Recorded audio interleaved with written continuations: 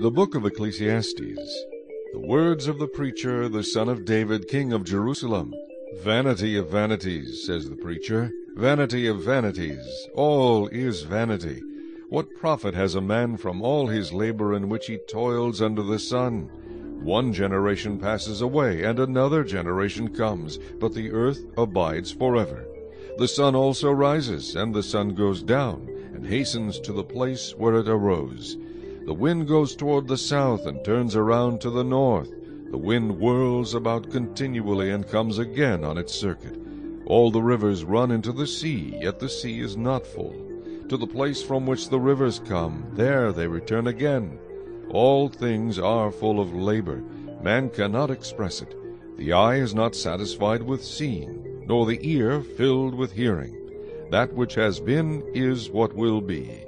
That which is done is what will be done, and there is nothing new under the sun. Is there anything of which it may be said, "See, this is new"?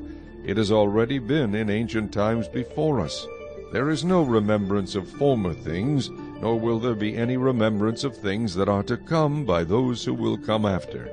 I, the preacher, was king over Israel and Jerusalem, and I set my heart to seek and search out by wisdom concerning all that is done under heaven. This burdensome task God has given to the sons of man, by which they may be exercised. I have seen all the works that are done under the sun, and indeed all is vanity and grasping for the wind. What is crooked cannot be made straight, and what is lacking cannot be numbered.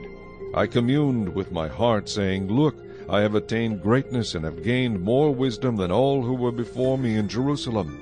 My heart has understood great wisdom and knowledge. And I set my heart to know wisdom, and to know madness and folly. I perceived that this also is grasping for the wind. For in much wisdom is much grief, and he who increases knowledge increases sorrow.